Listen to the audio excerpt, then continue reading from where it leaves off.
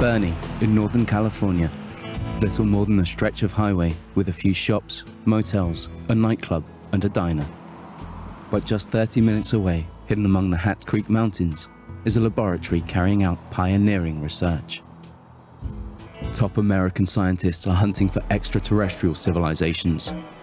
Exciting new discoveries have been causing quite a stir amongst the smartest people on Earth. We're now closer than ever to answering the big question: are we alone in the universe? If you assume that this is the only planet where anything interesting is happening, where life is developed, where intelligent life has developed, then you're saying that the Earth is very special. And there doesn't seem to be any reason to think that the Earth is that special. One nice thing about radio observatories is they put them in usually spectacular locations that are far away from people.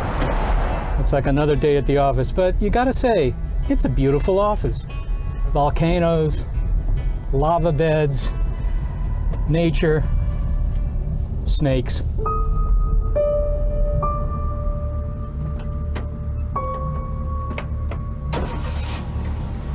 Radio waves come in from the cosmos, they bounce off that big reflector there, that 6-meter reflector, and then they get bounced again, and then they go into a big receiver, and then those signals are sent into to a building over there where they're analyzed. But this is a very sensitive array. I mean, you know, people make calculations. You could pick up a cell phone on Jupiter. Not that there are any cell phones on Jupiter, but that gives you some idea of how sensitive radio technology really is. Astronomer Dr. Seth Shostak is one of the 130 top scientists working at the SETI Institute. The acronym stands for Search for Extraterrestrial Intelligence, and the organization was founded in 1984. These are all radio telescopes, and we're using them to try and detect someone else's transmissions, some technology from a distant planet around a distant star, to understand whether or not there are any other technological civilizations in our galaxy. Why are you doing that? Well, we'd like to know, are we alone? We've been asking that question for millennia, right? And one way that we might get an answer is by finding the smart folks out there. Dr. Jill Tarter is also an astronomer and one of the Institute's founders. A few years ago, Time magazine voted her one of the 100 most influential people on Earth. We've been doing SETI for 50 years. We've hardly begun to search. If you make an analogy, the cosmic ocean that we want to search, compare that to the oceans on the Earth. Well, so far, what we've sampled is 1 glass of water from the Earth's oceans. So there's a lot more to be done. Well, in the fastest rockets we have, to go to the nearest other star would take you about 100,000 years, one-way trip. The universe is really big. Our local star, the Sun, is middle-aged, orbited by 8 planets, and humanity aside is otherwise fairly unexceptional. Proxima Centauri, currently the next closest star, is some 25 million miles away. Sometimes it's hard to imagine just how vast the universe is. How big is it? Well, we're in a galaxy. It's called the Milky Way. The number of stars in the galaxy, our galaxy, is a few 100,000 million. That's a lot of stars. But there are at least a few 100,000 million other galaxies, each with a similar number of stars. Now, how many of those stars have planets? We don't know for sure, but at least half of them do, maybe more. So what that means is the number of planets in the part of the universe we can see with our telescopes is about equal to the number of sand grains on all the beaches of the Earth. Now that's a huge number. That's a 1 followed by 23 zeros. That's such an enormous number that if this is the only sand grain with intelligent life on it, that means we are some sort of miracle. And one thing you learn by being a scientist is not to believe in miracles.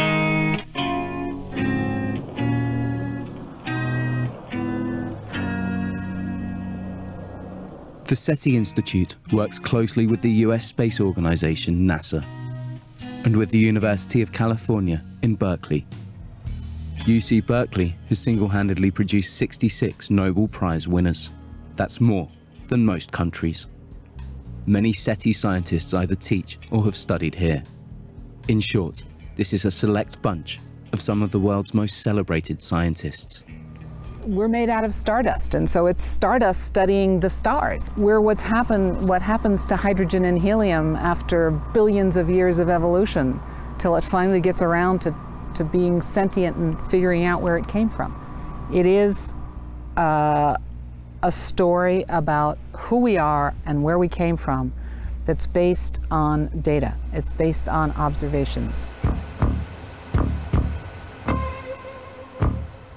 Ever faster computers have enabled us to point radio telescopes more accurately, allowing us to explore the cosmos faster and more deeply than ever before. This past decade, SETI scientists have examined some 1,000 star systems. In the next 10 years, at least 1,000 times as many may be scanned. There are a lot of computers, there are a lot of digital electronics over there. The idea is to narrow the focus of these things, so we're looking at really only one spot on the sky where there might be a star with planets, and then to look over millions of different frequencies, different spots on the radio dial, looking for that signal that would tell you, hey, there's somebody up there.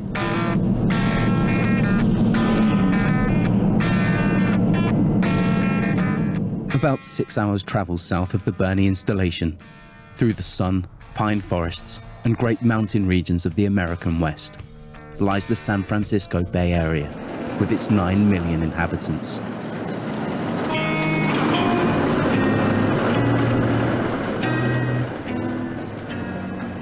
It's the birthplace of the personal computer, and it's now home to one of the most innovative regions on Earth. After 800 meters, take the exit right, then turn left. Silicon Valley, in the Southern Bay Area, is the base for the world's most well-known computer companies. In the heart of the valley, you'll find Mountain View, where SETI has its headquarters. The radio telescopes in Hat Creek, some 500 kilometers to the north, can be operated from here via the internet. The data it collects is also analyzed here. Do you think there is some extraterrestrial society or intelligence? I don't think they're going to be like us, but I think that from my studies, nothing here is a showstopper. In other words, nothing has occurred here on Earth that couldn't occur somewhere else. Whether you look at the environment, you look at the development of technology, of intelligent species, of a star that shines very steady. You look at all the factors that go into why we're here, and it could happen just about anywhere else in the galaxy. Astrophysicist Dr. Lawrence Doyle heads a 49-strong team of NASA scientists who recently made world news. Using the Kepler Space Telescope, they became the first team to discover planets orbiting around a binary star system. Planets with 2 suns. Kepler was specifically launched to search for Earth-like planets that may be habitable. By the time we found them, they will probably have found us. Because like if the average star is older than the sun by 10 million years, and everything that happened here happened there, they may not be interested in us because they're that much smarter. I think that they could study us from a distance where we would never know we were being studied. People that said they were picked up by spaceships and things like that, they don't need to do that. The nearest star, if you look at, if this was the Earth and this is the moon, on that scale, the nearest star is from here in San Francisco to London. So an extraterrestrial has an enormous way to come to actually get here. The SETI Institute has also set up a collaborative web project, Earth Speaks. People across the world can suggest what humanity should communicate if an intelligent extraterrestrial signal is discovered. Here's an example.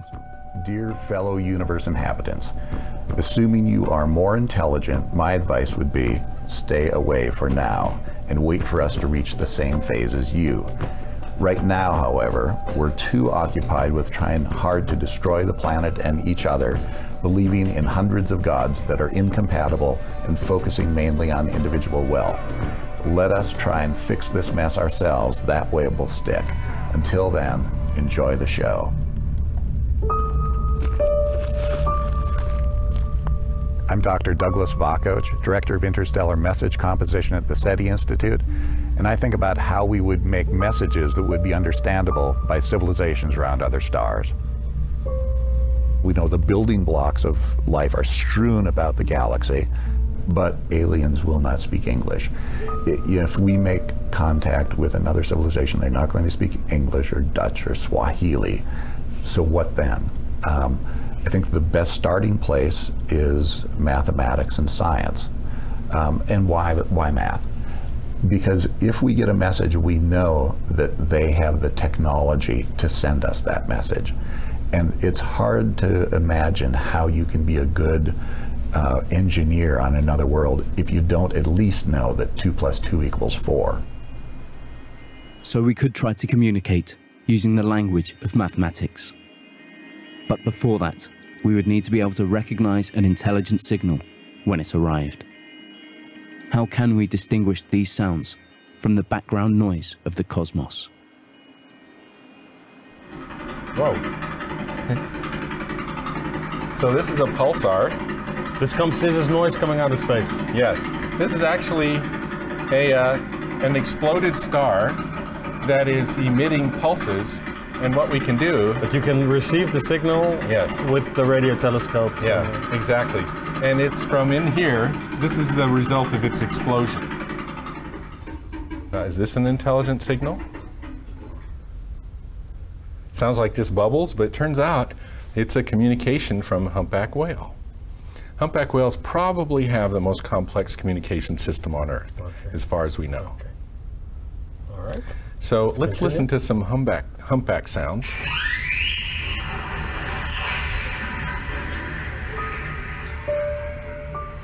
Lawrence Doyle has studied the communication systems of intelligent and social animals, such as humpback whales and dolphins. They automatically transfer information faster and more efficiently than humans. Doyle wanted to find out how to distinguish intelligent signals, even incomprehensible signals, from non-intelligent signals. By using complex information theories to interpret these sounds, he has designed a filter to make this possible. We now have a kind of an intelligence filter. So intelligent communication is something that doesn't necessarily have meaning for you, but has a degree of complexity nested in it, and that's what we can measure. The speed of our search is increasing with time, and that's because of technology. So if this experiment is going to succeed at all, if we're ever going to pick up a signal coming from another society, I think it's going to happen before the mid part of this century. If it doesn't happen by then I think there's something wrong with what we're doing. But if a signal is actually received from extraterrestrial intelligence, would it be wise to send a message back? Stephen Hawking, the British physicist and cosmologist, regarded by many as the present-day Einstein, thinks it could be dangerous.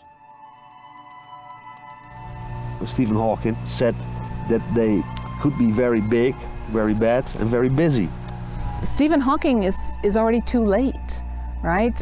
Because over the past 70 years or so, we've been transmitting signals, not intentionally, but our television signals, such as yours, and broadcast radio. They leak off the planet, so that horse is already out of the barn. If they're really dangerous and they can travel between the stars, what are we going to do anyway? You'd have to turn off all the lights in New York City, because those could be detected with a big enough telescope. And the aliens, any aliens that can come from one star to the next, they could pick up that light. So what are you going to do? Turn off all the lights? Is that what you want to do? Do you want to condemn humanity to living under a rock forever?